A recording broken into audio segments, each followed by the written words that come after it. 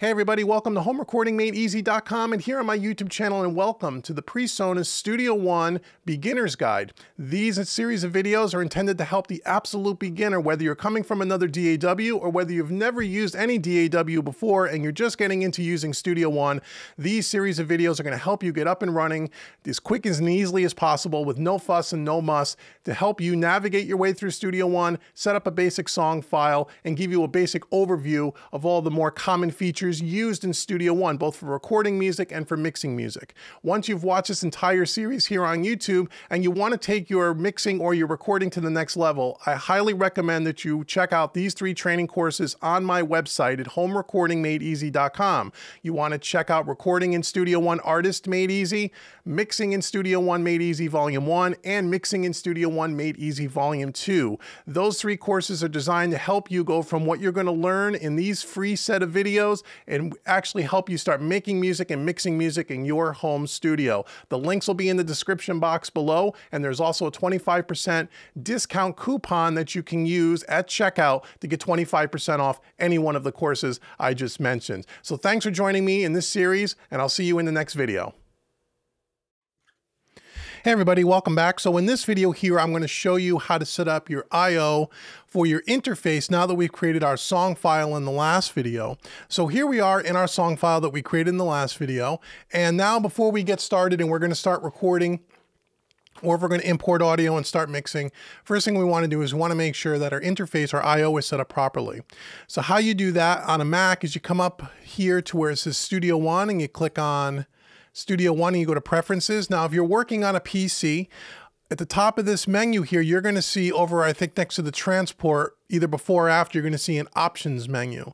And then you're going to go to the Preferences window there. So PC is a little different than Mac in the way you get to this window, but the window is pretty much exactly the same. So again, if you're on a PC, go to Options, which will be next to the transport, and go to Preferences. Or if you're on a Mac, go to Studio One and go to Preferences. And again, we're going to do an entire video on the entire Preferences window because you're going to spend a lot of time there. It's a lot of things you're going to use while you're working with Studio One. But for this example, we're just going to go to our I/O, our in and outs. So when you come up here on Preferences, you want to look at the top here and go to Audio Setup. Okay, and on the Audio Setup, we want to make sure that under the Audio Device tab, okay, you have Processing and Audio Device, our Playback device and our Recording device is set to whatever your interface happens to be. Now, Presonus allows you to play back on one interface and record on another, so you can see 2 different interfaces at the same time. That's for more of an advanced setup. Don't worry about that if you're someone that's new to Studio One. Just make sure that your audio interface is showing, and if you click this little down triangle, you'll see all the audio interfaces that are available to you that are plugged into your computer. Mine happens to be a Universal Audio Apollo, so I'm going to make sure that that's checked.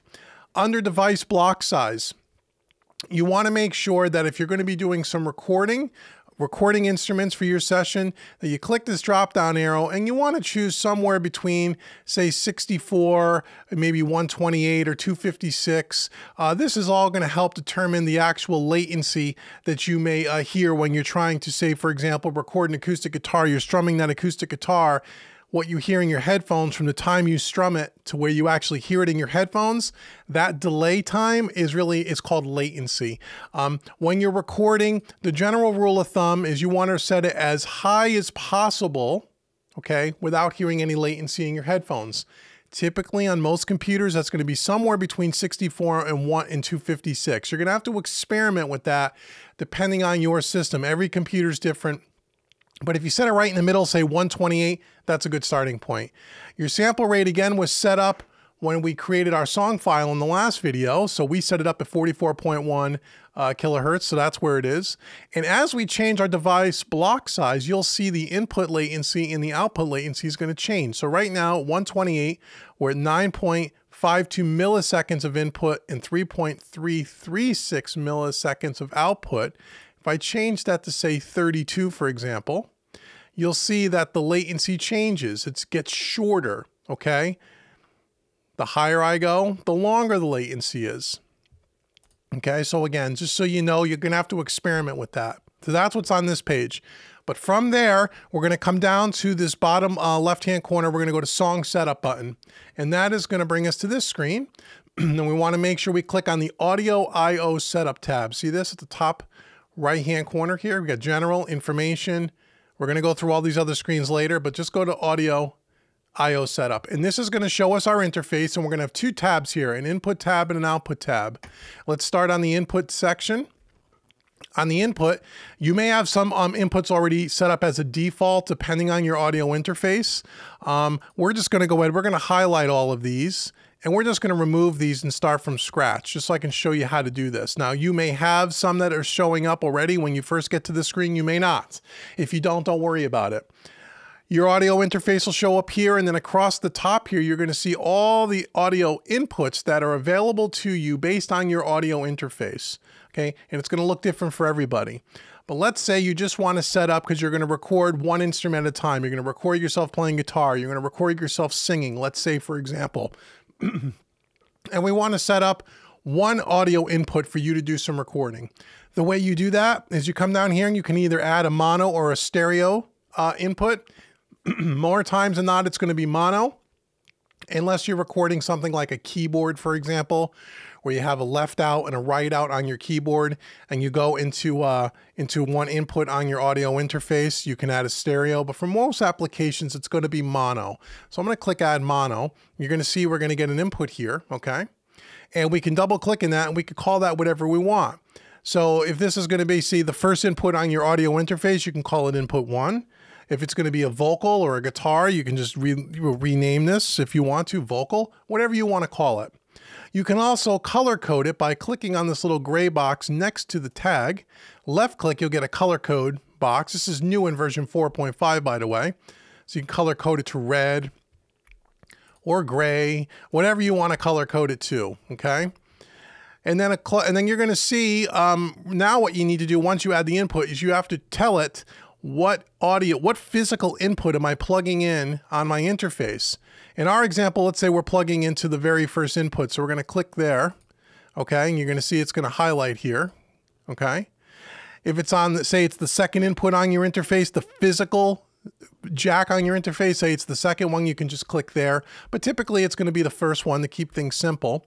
Once we've done that, we're going to hit apply down here in the bottom right-hand corner. Okay, and you see a little M is going to come into this box now. M stands for mono. If this was a stereo track, and I'll show you by adding a stereo track. So input 2 now, you'll see there's two boxes for left, right, stereo left, right. Let's say this is a keyboard. Okay, and let's say we want to change the color to blue. Now we have a left, right. Say it's on channel 3, 4. Or let's say it's on channel 2, 1, 2 is going to be a stereo pair, 3, 4 is going to be a second pair, okay?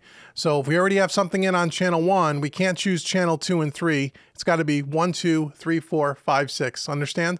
So 3, 4, hit apply, and you'll see we have a left, right here. And you can see there's a little bit of, you can see a little audio meter coming up because my vocal mic that I'm talking to you on right now happens to be plugged into channel 4 on my audio interface. So you're going to see some audio here on channel 4. Just disregard that. Okay, so that's how you do your inputs. Okay, now let's go over to our outputs tab.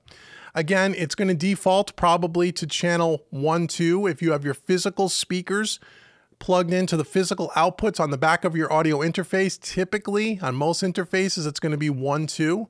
But again, you can change that. If your audio interface, if your main outputs are, say, 5, 6, you can click 5, 6, hit apply, and there you go. But mine's going to be 1, 2. It typically is. Okay, and once again, you can color code this, whatever color you want. You can change. It's going to default. It's going to say main is going to be the default name, but you can change that. You can change that to output or whatever you want to call it, okay? So once you've set up your inputs and your outputs, and every time you make a change, you got to make sure you hit apply before you hit OK so it kind of accepts it, okay? That's how you set up your inputs and your outputs. Now you're going to hit OK. Now I want to show you where those inputs reside. So now we have two. We set up what? One mic input on channel 1. And we set up on channel 3, 4 a keyboard stereo input. So now if I come over here to the bottom right-hand corner and click on the mix button, that's going to bring up our mixing console. Okay, here's our acoustic guitar track, and we'll talk more about the console in another video. But if we come over here to the left-hand side and we click on this inputs button, you're going to see now our inputs. the vocal track that we created on track 1, and then a stereo track on 3, 4. And once again, you can see my voice kind of coming in on channel 4 because my microphone happens to be plugged into that. And again, we'll walk through the more details of this in a later video. And you can see the colors that we chose. The vocal was a red and the keyboard was blue.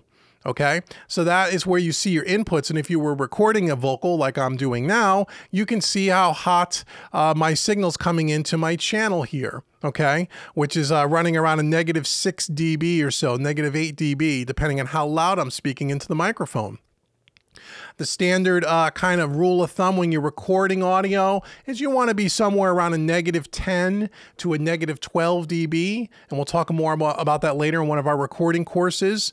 And if I just want to show you, if you want to adjust your audio input level, if I'm coming in around a -6 and I'm coming in a little hot, I could come up here, and this is new to version 4.5, and I can control the level coming into Studio One just by clipping just left clicking on the input gain and pulling my mouse down. And you can see I'm pulling down the audio, pulling down the audio, pulling down the audio. In this example, I'm pulling it down 17 dB. Now look where my vocal's coming in, around a -24 dB. Okay, that might be a little too conservative. We want to raise that back up again, left click, raise it back up a little bit until we're around a -10, -12 at its highest point. And that'll reduce our input about -7.7, and you can see on the meter now, I'm somewhere between -12, -15. Again, we could go even a little bit less conservative, take down about 4 dB, 3.8 dB, and now I'm running around a -12, which is kind of like the optimum level for recording audio. And again, if you want to know more about that, check out Recording in Studio One Artist Made Easy on homerecordingmadeeasy.com. I talk all about how to really, get into the nitty-gritty of how to record in Studio One. This is just kind of a beginner's guide and an overview.